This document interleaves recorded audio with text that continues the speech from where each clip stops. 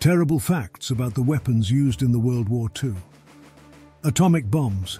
The United States dropped atomic bombs on the Japanese cities of Hiroshima and Nagasaki in August 1945, instantly killing tens of thousands of people and causing long-term health and environmental consequences. V-2 rockets. Germany developed and used V-2 rockets, the world's first long-range guided ballistic missiles, which targeted cities like London, causing destruction and civilian casualties. Flamethrowers. Both sides in the war used flamethrowers, which projected a stream of burning fuel to devastating effect during battles, causing immense suffering and death.